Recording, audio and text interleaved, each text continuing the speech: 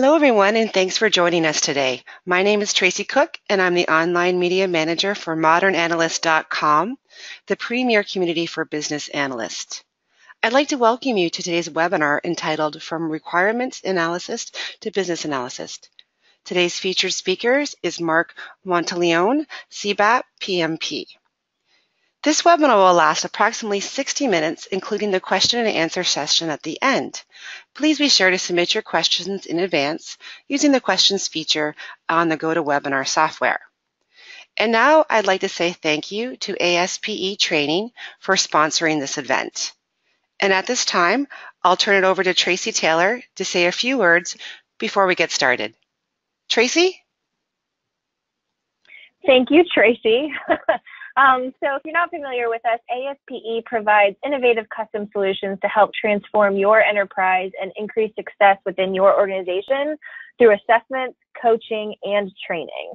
As the nation's leading professional development company, we do specialize in tailored solutions for all levels of the enterprise. To ensure that you receive the most effective transformation, we follow what we call our ACT model, which stands for Assess, Coach, and Train. Our assessments identify skills gaps within your organization to help us design a custom solution for you. When you need help to reinforce learned skills, our expert coaches are there to increase the probability that those new skills become instinctive and reusable. Along with assessments and coaching, our training includes hands-on interactive exercises with real-world scenarios to guarantee your new skills can be implemented immediately. We have worked with many companies, including every single one of the Fortune 100. We'd love if you would come check us out and learn how we can help your organization evolve by visiting aspetraining.com/about-us, all one word. So that's it for me, Tracy. I'll pass things over to Mark Monteleone to get us started. Okay, thank you very much, Tracy.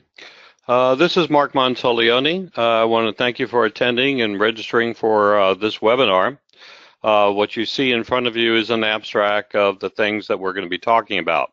I'm not going to go through all the details of this. It was on the registration information. So let's get into some of the material and also introduce myself. I'm an independent consultant. I have even written a book. I have several articles that I have published in various different journals, including Modern Analyst. Yes, I'm a graduate of Texas A&M. I am an Aggie. I'm here in Houston, Texas, which, by the way, the weather here today is bright and sunny and approaching 96 degrees. We could break a record today. Yes, I do have a number of certifications, and that's a little bit of a summary, okay, of myself. Let's also mention that I'll be using a laser beam in this presentation. Hopefully you can see it on the screen here. So every once in a while, if I want to point something out, I'll be using that laser beam. Okay, first, let's talk about our agenda. This is a mind map of the agenda, and during this whole presentation, I'll be zooming in different pieces of this agenda.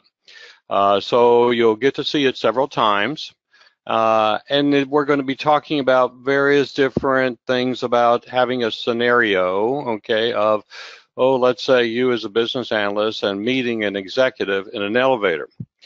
So we'll go through that scenario first. We'll then talk a bit about business analysis, and as a business analyst, what are the various components of the things that we're responsible for.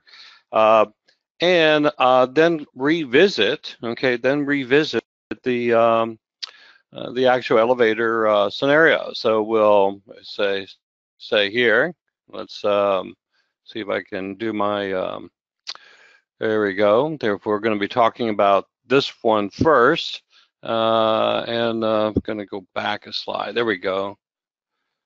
There we are. So we're going to be talking about this portion first of the mind map. We'll then take a look at the next portion, which is a lot of the meat here of the webinar, and then finally go back and revisit, okay, the actual scenario and how we would say change it. from, as it says here in the title of this presentation, is from being a requirements analyst to a business analyst. I want you to think about that as we go through the material. Ask yourself, am I focused on requirements only, or yes, I also focus on benefits because that's what it's all about in terms of the business. Okay, so let's focus first on the actual portion of the elevator speech. And you'll see here what one of the first things we're going to do is actually talk about having a question posed to us by an executive in the elevator, what our answer might be, depending on what your focus is for your particular job. And I'm going to guess that it's probably requirements. But then afterwards, okay, we have a lesson to think about. Well, did we do well in that conversation? What was the interest of the executive? And then make some observations, okay, in terms of how we could have made things go better. Okay, so with that, let's talk about the elevator speech. It is a fortuitous meeting or something that is not planned with someone of importance, let's say in your company. Having a brief encounter and engaging in a conversation, we have an opportunity to influence that person and make perhaps maybe some profound statement about that the project that you're working on. So, for example, let's say you're a BA, you walk into an elevator, you're joined by an executive, and suddenly the executive asks you, well, so what are you working these days? Well, you didn't expect this, although maybe it might be a good idea to talk to your, let's say in the mirror maybe, and ask yourself, gee, what would be my response? Well, here's a typical response of a business analyst, and this could be whether you're in the private or the public sector. You'll notice here that the first title here is, well, I'm working on a project that is providing new and enhanced features to our customers or, say, constituents. Today, we have customers that can only obtain information by accessing our service center. But this project, right, we're going to provide this website so that they can get direct access to our order database. And with that, wow, we're going to have features that they'll be able to add accounts and change accounts on various different orders, so they won't have to call our service center any longer. And then, of course, the executive, when the elevator finally meets to the floor that he or she needs to get on, says, great, keep up the good work. Okay, now, after you have an encounter like that, you may then ask yourself a question, wow, did I know my audience? What was appropriate for this particular audience in terms of style and format and tone, also time, frequency, and language. But in particular, right, as it says here, right, executives are probably more interested in business benefits more than solution requirements. So you should ask yourself the question, wow, is my focus only on the solution requirements, but what about the business benefits? Why are we doing this project? And is that more of a concern of, say, an executive, of what money is going to be saved or what money is going to come now as new revenue? Maybe there's some compliance issues, who knows? But so you have to ask yourself here, okay, in this second question, do I, as a business analyst, know the business benefits of my project work? I'm very busy with requirements, but do I know what the benefits are and how those things can change? How do I associate these requirements with benefits, and what benefits and management skills do I need in order to do this? Let me just say that we'll talk a bit about traceability here, because that's what we do in requirements. We have traceability from one level of requirements to the next, and benefit management is using those same sort of type of skills. All right, so let's go to the next slide. Notice I have here, it says that most business analysts, and I have this opinion, in that over 15 years of teaching various different business analysis courses and also some project management courses, that most business analysts elicit requirements. That's their main task. In fact, it might be their only task. All right. So they're not typically involved, okay, in the development of a business case. This has been my experience over 15 years. They're more focused on project success, okay, which of course is necessary, right, in terms of requirements management. We, as business analysts, respond, okay, by describing our any questions from us in terms of features of a solution that's being built. And then, of course, we seldom, unfortunately, mention the association of business benefits. Remember who you're talking to. Remember who the audience is. Well, what I'm suggesting here in this webinar is that we need to be more business focused. That is, not just project success, but business success. Focus on the benefits, right? Benefits management to why are we doing this project in the first place. We want to be able to conduct benefits mapping. This is that traceability that I mentioned to you, right? Similar to, as it says here, requirements traceability. And cite the impact of the business case if and when requirements change. And as we all know, yes, requirements change, no matter how good your plan is. Okay, so we probably want to be more involved with something called a business case. What we're going to do now in this agenda is I'm going to go to this part. You'll see the arrow pointing to, gosh, a lot of different streams here where we'll be talking about the various different aspects of being a business analyst. And I'm going to focus on business benefits. I'm also going to relate that to requirements management and also what happens when things change. So keep in mind, right, the title of this webinar is Going from a Requirements Analyst to a Business Analyst. Okay, well, what should be our concerns? Well, let's take a look at this. Business analysis is composed of typically 4 components. You may have worked on maybe 2 or 3 of these. Perhaps maybe if you've been in the business for a long time, you've done all 4. You'll notice that the one on top here is called strategic analysis, and that particular component of business analyst, being a business analyst, is all about understanding the direction that your company is going in. What are their objectives? Okay, but then we have at the bottom, you'll notice something called enterprise analysis. Well, enterprise analysis is all about how do we do this? How do we accomplish this strategic plan of our company? Well, the one on the right there, you'll see, right? The one on the right is called requirements management. We are probably pretty familiar with that because when we get on a project and they want to build some sort of product or service, we talk to stakeholders, we engage, we elicit requirements. But then there's this other piece on the other side, benefits management.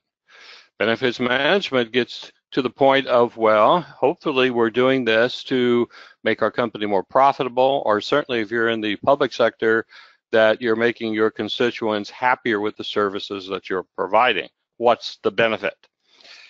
Okay, so those are the 4. There is a couple of certifications, and I thought it might be good just to note this before we get into the actual components. Notice we have here Project Management Institute, and then on the other side, on the right-hand side, we have the International Institute of Business Analysis. Both of these organizations offer certifications in business analysis, but I want you to make sure that at least you are aware, if I look at the one from PMI, okay, that they're very focused on requirements management, and they should be, because they're worried about projects being successful. However, on the other side is the International Institute of Business Analysis, and you can see their certification is much more comprehensive and covers those 4 areas that I mentioned to you. My only purpose here of showing this to you is I wanted to make sure that you are at least aware, if you're going for a certification, that one covers all four areas, where the other one covers one, which is probably one of the most dominant ones, okay, for your business. All right, I'm going to go now to the first part of the agenda in terms of business analysis. We're going to have a slide on strategic analysis. We're going to look at the goals and objectives. We're then going to see, well, how is this done through enterprise analysis? And we call this the architecture, and how we achieve those goals and objectives. And we just have a very simple slide here. You'll see that we've defined that really strategic analysis is all about the mission and vision. What does your company do today? What does it want to do in the future? What are the goals? And specifically, what are the objectives that support those goals? At the same time, as a business analyst, you want to be involved with, say, enterprise analysis. Was how do we, notice the word how there, how do we ensure that we are, in fact, focused on our direction, okay? And we do that typically, as it says here, through organizational components, let's say functional departments, and interactions between them. All right, so those are the two top points that we talked about before: strategic analysis, focused on direction, and then, of course, business architecture. How do we get it done? Well, if we look at the next slide, and there's a lot on this one, right? Business analysis includes, as it says, the benefits management, and that benefits management is very heavily involved in doing a business case, where we propose initiatives, and those initiatives are backed up by some sort of description and some sort of cost business analysis to justify the initiative or the project that we're working on. You'll notice here that there is a particular portion that we'll talk about, okay, called, let's just go back to that slide, called benefits management, okay, so we'll talk about that. And then you'll see that, yes, later on we would look at requirements management, but then also talk about the change management, because in change management, all those things that we said in business cases and requirements changes, they change. And then we have to look at various different corrective actions. Okay, so the other two portions we talked about was, besides strategic analysis and enterprise analysis, was benefits management, which is focused on a business case. And you'll notice here that this is where we talk about the financials, okay, the cost-benefit analysis of the initiative that we're working on, and of course, justifying it to become a project. Also, we have requirements management. Now, this area we're probably very familiar in, and most business analysts, this is where they start. They go onto a project, they interview various different stakeholders, and they come up with solution requirements. And if you think about it, this is why most business analysts have this tendency of, when you ask me about my project, I talk about solution requirements rather than benefits management of the project. So think about that while we go through this presentation. What we want to do is to reach out. Here are the other three components, right? We talked about the strategic, we talked about enterprise analysis, yes, and we talked about requirements, but then there's this other portion out here. And again, as I said, it's been my experience over the past 15 years in teaching a number of business analyst courses. Not a lot of them are involved with business management or the development of a business case. And what I'm proposing here is, you may want to think about this in terms of your career, of expanding your particular skills. So let's talk more about benefits management. It involves having a business case, and typically it's two components, a description, okay, and as it says there, right, economics. There is something called a business or cost benefits analysis, which is internal to the initiative, okay, with all its economics. And then in addition to that, financial analysis, which is all about comparing your particular project or initiative to someone else's. Why would you get the money to execute your project rather than that funding going to someone else. So there's some very important pieces here that I would recommend that you be aware of and change that conversation with the executive. Notice here we talk about benefits mapping, requirements, right, to benefits, right? So if I know the requirement, I should be able to trace it, just like traceability, to trace it back to the benefit and its relationship with change management. Because as I said before, all things change, no matter how good you're a planner, right? So the business case may change, the requirements that may change, and typically results in needing, okay, to update the benefits. Just think about this question. Who is best to understand the requirements? I'm going to give you an answer. Yes, the business analyst. Now ask the question is, who is best to understand what benefits may have changed? Think about that. Okay. Here's a pictorial just to say what goes into the initiative of the business case. And you can see that there's a description on the left-hand side, and it talks about the strategic plan and a value proposition, which is a nice word or term to use. Why do people buy our products?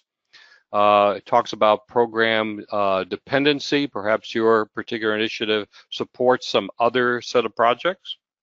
Also compliance. So these are all things that go into the description in addition to risk with all its various sources in terms of assumptions all the way down to resistance. Also the impact, right? Is there an impact to employees down to perhaps processes, customers, and certainly technology used in your company? But that's just the description. Then comes the economics. In other words, you got to justify spending money. And you'll notice here something called an income stream. Okay, so if we take a look at the income stream here, there's a lot of different parts to it in terms of the initial capital that's invested, your expenses, your savings, and certainly your income. And once that data is collected, and it may go on for maybe 1 to 5 years, perhaps, maybe longer, right? You then need to do a cost-benefit analysis. And you'll notice there are various indicators of how well this project is doing. And from this information, and let me go back to it. That's, there we go. You could look at the payback period of your project, the return on investment, net present value. There are several different indicators, okay, that you should become familiar with so that you can justify your project, okay, versus, say, someone else's. And now that I mentioned that, you'll notice here at the bottom, which is a little bit different color, is the financial analysis. Lots of people don't understand, perhaps are not aware, that to get funding for a project, it is competitive.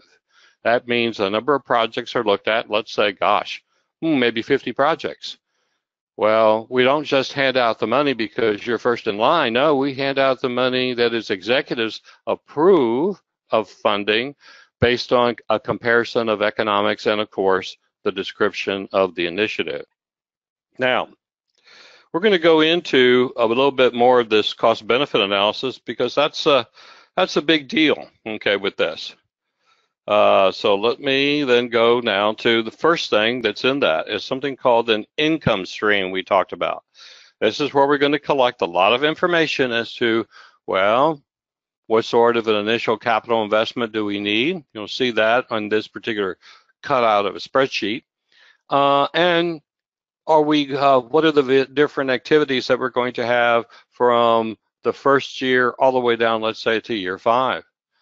And you can see there's a lot of numbers here, okay, that we have to collect to say, well, what's the expense of the project the first year, second year, third year? What income are we expecting to come in from 1 year to the next year? And then we add them up as what we call a net, okay? So we may do that. And then, of course, again, let me go back to that slide. Okay. you'll see that we add them up to something called a net, and then what we call a cumulative net. And we can then start doing various different calculations from this income stream. Now, when we get to the income stream, be very frank here, there's a lot of math. And I know some of us aren't real thrilled with mathematical jobs, okay? Doing a description, okay, sounds pretty good in terms of the business case, but there's also these economics. I'll be very candid with you. It's very important to understand the cost-benefit analysis, that is, how much money are we saving, how much money are we spending, because that's what management is very interested in. What are the benefits? How much revenue are you bringing into the company? How much are we going out? And can you give me some indications of whether this is a very profitable project versus another project? So we're now going to get into the actual measurements. I'm going to give you a description on the next two slides of these various indicators, and then I'm going to show you a slide of a summary of all of them. And you may at some point in time when go back to Modern Analyst and get a copy of this deck and print them out, because it's a fairly good summary. You'll notice on the very first one we have here payback period. Okay, payback period. How long do I have to wait to, if I give you an investment, let's say of $100, when am I going to see that $100 again? Is it a year, 2 years, 3 years? Same thing with return on investment. Okay, it may last a whole year, your particular project. We're not going to discount the money, okay, because it's all during the same year. But then there's something called net present value. And this is for a multiple year project over a period of time. And as a result, we have to discount money because the dollar today isn't worth the same thing as the dollar tomorrow in terms of next year, or the year after that, or the year after that. So here's three different ways I can evaluate economically, okay, doing the cost-benefit analysis of the initiative I'm working on. And you can see some of these functions are available to you in Excel, and there are some anomalies associated with them that I've indicated on the slide. I'm going to go to the next slide, which has two, maybe three here, other indicators of measurements of how well economically your project is doing. Notice one is called the benefit cost ratio. And in this one, right, where we find out, well, how much are we saving? What sort of revenue is coming in? And gee, how much is this all costing me, at least in the initial years or years? And you can see here that we can then come up with this ratio. Just to give you an example, if the ratio is 1, you broke even. Well, that's nice, but gee, we would have liked to have made some money too. And if you're executive, you're probably interested in that. But let's say if the ratio is 2 or 3, oh, we doubled our money. Oh, we tripled our money. That's a good sign that that may be a project I'm interested in. But there's also something called internal rate of return. That's the next bullet you'll see on this slide. And it talks about how to compare this project with some expectations of management. You'll notice there's something on this slide called the hurdle rate. Okay, so you go to, the second to the last bottom one there. Okay, I put my cursor on that, the hurdle rate. And that's some expectations that your executive may have of your project bringing together, let's say, a certain percentage of profit. So in other words, your executive may say, I'll look at your project or your initiative, but it better bring me back at least 20% profit or 40%, okay, depending on what sort of business you're in. And that's what these calculations are about, the internal rate of return. And again, there's some anomalies with that. And there's also something called, at the very last statement on there, the modified internal rate of return. If you use these, I suggest that you look them up on the internet and get more of a complete understanding. Certainly you can ask, how some people may call them I guess, a very experienced financial analyst, okay, in your particular company. Or, okay, certainly you could send me an email, okay, if you want some more details on these particular items. But one of the things I wanted to do for you, okay, is this summary. And this is the slide that I think you may want to print out. This is the slide that you asked for the whole deck, and I want this particular slide because it talks about all the economic indicators, how things are calculated, but it also gives you their strengths, their weaknesses, and their sensitivities. Okay, so take a look at each of these in terms of the cost-benefit analysis. So yes, we write up a business case. Yes, we come up with a description of what we're trying to do, but then we also have to deal with the numbers, and this is how we do that. Now, I'm going to go here to the next slide to talk about the next portion of this, which is called financial analysis. You may recall I said, remember, it's a competitive environment. We don't just put up a project and yes, we get funding for it. Oh no, we have to compare our initiative with someone else's initiative. And your company, your executives may be looking at, gosh, 50 initiatives every year, trying to determine which one do you fund. This is called a comparative analysis tool, and all it does is compare one project to the next. So you see on the very top of this matrix, it has initiative A, B, C, and D, and then there's a column, the very first column, and we have the same initiatives there, A, B, C, and D, and we compare two at a time. And if you look at, let's say, this intersection, okay, so let's bring this up here to this intersection right here. I've compared initiative A with initiative B. Now, okay, if I can do that, let's go back. Okay, there we are. And I found that I like initiative A better. And on the next comparison with A with C, I still liked A better. And then I compare it with D, but on that particular occurrence with those two projects, I like D better. Now, when I do that comparison, I look at the description and I look at the cost-benefit ratio with all those different economic indicators that I mentioned to you. And we draw, have a discussion, and then we finally make a judgment as to which one benefits the company more.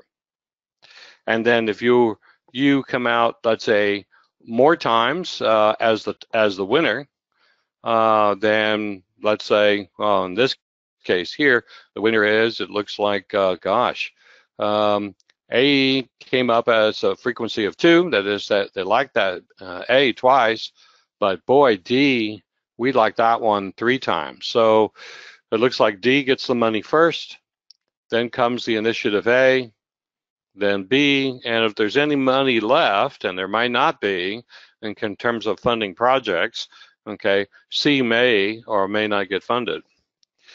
Now, there's some other mechanics in here in terms of discretionary and non-discretionary projects, but I focused here on this webinar on really your discretionary projects. That is, there are optional investments.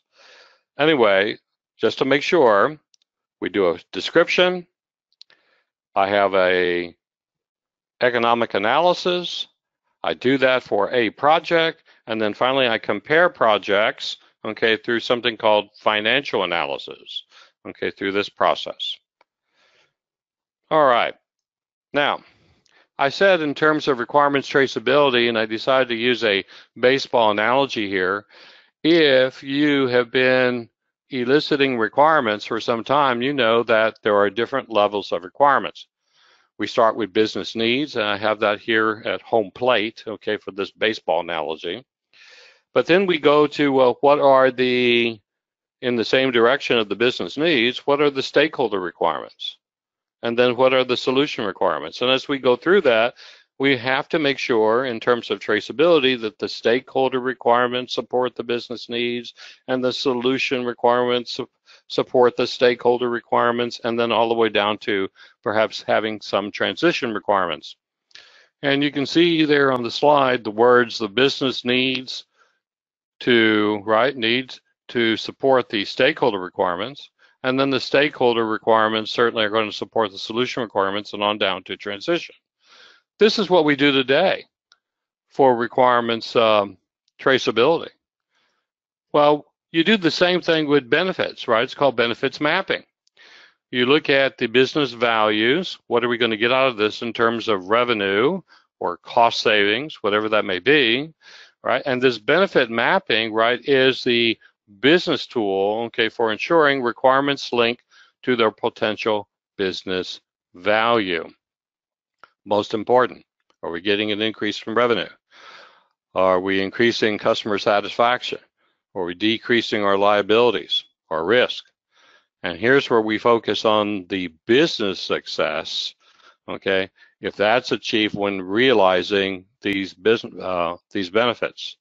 In fact, I can tell you that, and I find this most unfortunate, in many different companies, they focus so much on project success that they declare victory and then they move on to the next project without really confirming the business success of why we did this project anyway.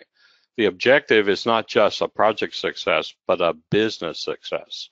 So this is the same sort of mapping or same sort of traceability that we do with requirements. We'd look to see if I'm doing something for a stakeholder, I'm giving them a capability, I'm doing something to ensure that that capability is supported by a solution, I should be able to relate those to the actual business values. And this really comes into some importance when things change. There is a wave of change, of course. No matter what initiative you work on, your strategic plan may change, your value proposition, maybe your customers don't like your products anymore or your services. There might be some new dependencies on your particular initiative, and maybe, gosh, maybe the government has decided to change some laws, whether it be state, federal, or local laws, that things need to change with your project. And then, of course, you have to look at, well, what assumptions have we made? These are the sources of risk. What constraints do we have? We might have new constraints. Do we have new dependencies? All of these things need to be examined, okay, during the project. And notice the fourth one, and that one unfortunately has been left out a lot. It is a risk in that people don't like change. You will find out if people don't understand the urgency of your particular project, of why we need that to be implemented, it could be one of the biggest risks that you have on the project. Okay, so we have to be aware of that. And with our project case, certainly if our business case, if the strategy changes, well, the direction that we're coming from in this particular project may no longer be valid. Perhaps maybe also with the competitiveness of comparing projects, other projects would have been more favorable. So we have to keep that in mind. Solution requirements may change. Specific benefits may no longer be valuable. Cost benefit analysis is no longer favorable.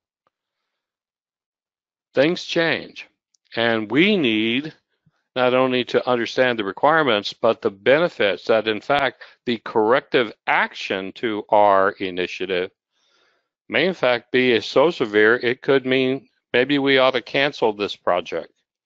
We can't just continue to do it if it's not in line with the strategic direction, and certainly the benefits aren't there anymore. Some things to think about. All right, so you work as a business analyst together with your project manager, and let me just say that you are probably the one that will know the requirements best, and if you're involved with the business case, you will know the benefits very well. And if things change, some benefits may no longer be valid. Very important to think about. Okay. So let's go back to the elevator. We looked at the first mind map with these elevators, and also over here with all the various different aspects or components of business analysis. And we focus on business, right, the actual benefits management part. You'll notice on this particular mapping that there are these dotted lines. Let me just sort of point them out here that you'll see. And the reason that I put those on the mind map is that they show you where to get the information. In other words, if I'm going to come up with goals and objectives, where do I get the information? And that's what these lines show you, okay, these links. So if I do this analysis on the right-hand side, they should link to my goals and objectives over in my elevator speech. So let's take a look. You'll notice here's a little bit more of a zoom in on them. We're going to look at, certainly, let me even zoom in even further. We have the question that the executive is going to ask us.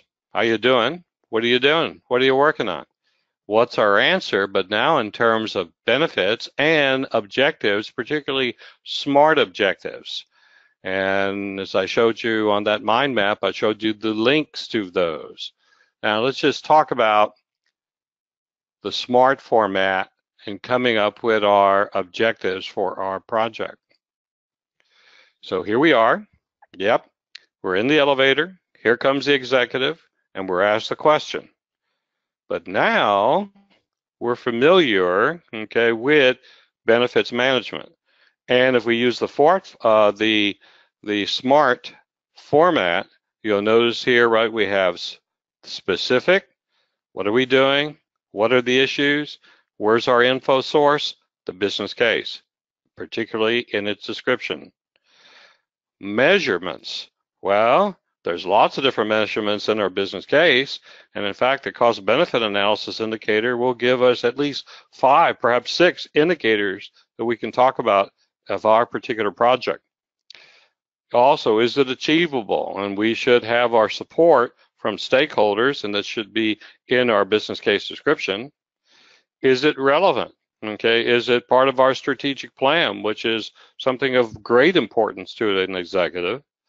And then, of course, time bound. When are we going to get this done? Is it 1 year, 2 years, or several years? And certainly we can look at our income stream in our business case for those answers. Okay, now, what would be our answer to the executive? Think about this, and think about what the executive is thinking. Your response as to, well, what you're working on. Your response is now, I'm working on a global opportunity that is adding $20 million in revenue. Let me just say, once you say that, you've got somebody's attention, right, to the business, and then we're doing this in the next 3 years. And this work is aligned with our strategic plan and confirmed by our stakeholders. Or your response might be, if you look at the second bullet, I'm working on a local issue that is saving the business $10 million over the next 5 years. This work is aligned with our strategic plan and confirmed with our stakeholders. Or the last one here, I'm working on a statewide issue that is expected to increase constituent satisfaction from a survey of 4, say, it's our present survey, but up to 9, and we're going to do this by the end of the year. The team is enhancing the usability of our public products and services and making sure that they're aligned with the stated direction that has been issued by our elected or appointed officials. So you can see that the answers here are focused on benefits, not requirements.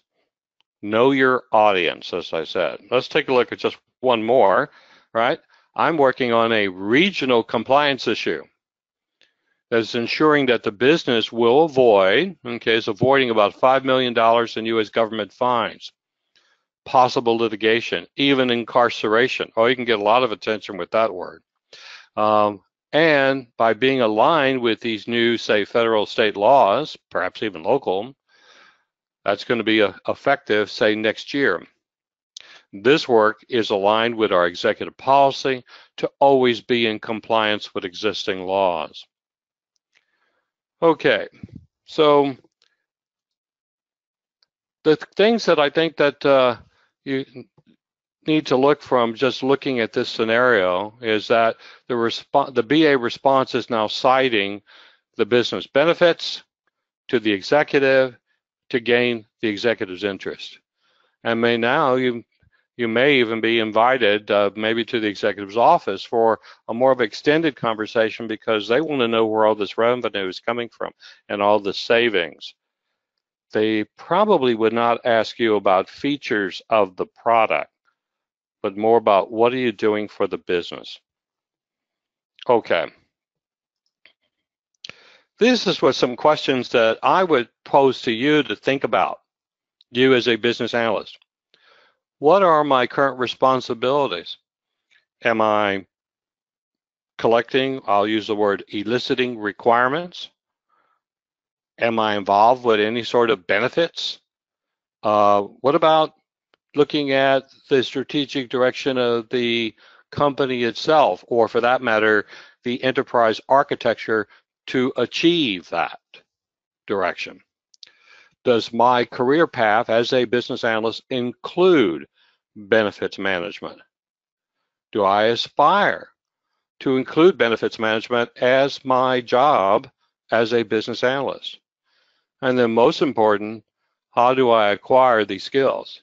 And I'll be very frank, I can tell you, it's been my experience in many different firms that building a business case, writing it up in the description, and in particular, the cost-benefit analysis and financial analysis, that the firm doesn't provide training in that area. And that's very unfortunate. In other words, you got it from maybe the school that you went to, or maybe you were able to acquire training from some other place. But perhaps what you should do first is sit down with your supervisor. Hey, what's the expectations for my job here as a business analyst? In fact, what is a business analyst, you might ask? Do we have a good definition of that? And what are the skills that I will be rated on? Good questions to ask. Now, you may decide, I don't want to get involved with this economic business. The math sort of is not my cup of tea, and that's okay. But do it in terms of a conscious decision for your career. Okay, so yes, you'll probably start with eliciting requirements, but remember there are all these other aspects, okay, you should consider. Talk to your boss. Okay, so remember the purpose of this particular seminar was from requirements analyst to benefits analyst. You were able to get a recording of this presentation and also the slide deck from Modern Analyst. Let me just say that I want to thank all the folks at Modern Analyst for giving me this opportunity to have this conversation with you. And in particular, I want to certainly thank the sponsor. Let me just say that if we look at the next slide, I have a number of references here that are available on the internet. And I want to say again, one more time, I want to thank the sponsor. Tracy, you might have a few things you'd like to say? Sure, thank you, Mark. Again, if you're not familiar with ASPE, we are the nation's leading professional development company specializing in assessing, training, coaching, and consulting SDLC professionals and teams within all levels of the enterprise. But it doesn't end there. We are focused on providing you with quality content to enrich and enforce the skills learned and keep you ahead of the curve when it comes to trends in your industry, emerging technologies, and more. We do have an extensive free learning library, including white papers, webinars, videos, and podcasts, such as our current podcast, The BA Revolution. So if you did enjoy today's webinar, I think you'll probably enjoy some of the resources included on this slide. I've gone ahead and included links to 2 of our most recent white papers, as well as some links to a few of our most popular training courses. We do have an entire curriculum designed for business analysts, including foundation classes, certification programs, modeling and architecture courses, specialty classes, and specific to today's web seminar requirements courses. So please go ahead and click over and check us out. We'd love it if you would. And I also think it's time for questions. So I'll go ahead and pass things over to Tracy, Chris, and Mark. And thank you, Tracy. Mark, what a great presentation so far. We're now going to begin answering questions. And as a reminder, you can type your questions still into the questions pane of the attendee control panel. And Mark, our first question is from Raj. Raj asks, for your role as requirements analyst, how do you make the leap to taking the first step towards tracing changes to business benefit? Okay, let me just say it's an excellent question. I would first, number one, I would sit down with my supervisor and ask, what's your expectations of this job called a business analyst? In fact, do we have a formal definition of it? And it might be that the supervisor's opinion says, well, you elicit requirements for various different software, for maybe process improvements, whatever that may be. But then you should engage in a conversation, well, what about the benefits to the company for doing all this? Is that included in my repertoire? And how do I obtain the skills to do that well? This is a good conversation to have. First of all, to understand I'm going to be rated, and do I know what I'm going to be rated on? And certainly if it's not just requirements analysis or requirements elicitation, that the first thing I got to make sure of is that I have the right skills to branch out into those other areas like benefits. What I would say today, in a couple of the slides here that I showed, is today you should be using something called traceability, and you should then be able to say that as I elicit various different levels of requirements, I'm making sure that they support each other. And that's important to maintain your scope of your particular analysis, okay, or your project. Then from there is to say, well, if I have this requirement, what benefits does it give to me? And I can start the same sort of process, the same sort of linkage, that if I provide this requirement, I get this benefit from it. And if I do this, I get this benefit from it. So it's the same sort of mapping, okay, that you've done before. But I would start with that conversation to understand my position here. What am I supposed to be doing? And does it include these other areas of business analysis? And with that, where do I get the training to do it? And it may be offered within the company, or it may not. But that's a good place to start. Let me just say that, since it's sort of a broad question that you asked, I'm going to invite Tracy from ASPE. Do y'all do anything or would accept a challenge of providing some training in terms of benefits mapping or benefits management, Tracy? We do. If you go to asptraining.com and then go over to our business analysis curriculum, we've got, let me see if I can find something specific to your question. Let's see here. If you look underneath requirements courses, we've got multiple options for modeling and mapping. So again, that's asptraining.com, and then you'll just navigate over to our business analysis curriculum page, and you can see all of the options available there. Most of these classes are going to be 2 to 3 day classes. There are a couple 5-day options there. They're offered public in-class options, live online, and then you can also bring these classes on site and have them delivered privately. And with that option, we can custom tailor these courses based on what your team needs. Okay, thank you very much, Tracy. Do we have another question? Thank you, Mark. We do. Our next question comes from Ali. And is there a difference between the payback period and the break-even point? There is, and I'm going to go in terms of the slides. I'm going to go back some to that particular slide because it's a good summary. Let's move along here and take a look at that particular slide. Okay, here we are.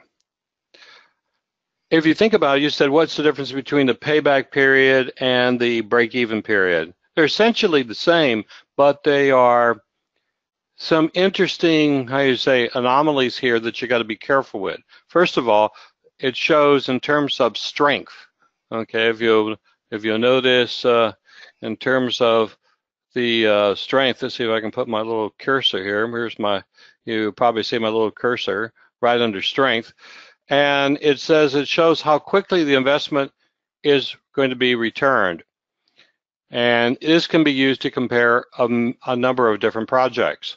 And your project will maybe worth more, particularly if it's a cash-strapped company, if it comes in, well, let's say 2 years rather than another project, let's say that's 4 years.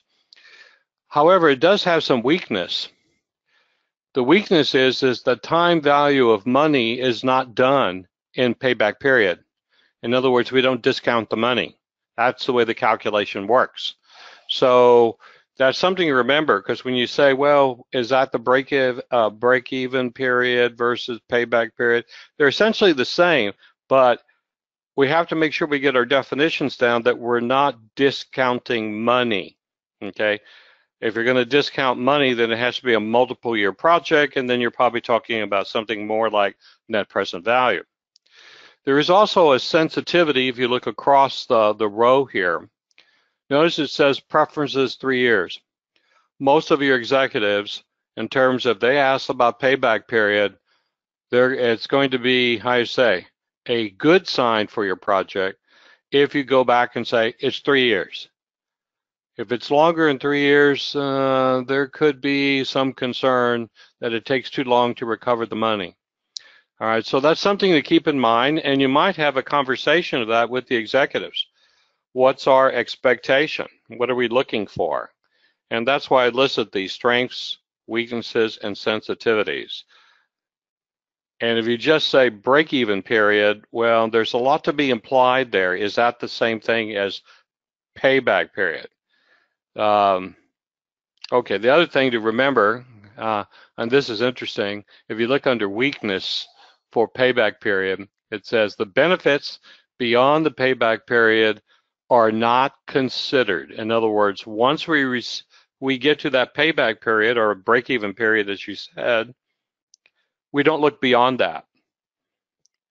And being very candid, there are some projects that go south, or how you say, or become losers in the future years. So that's something that you may want to consider in terms of weakness of looking at payback period.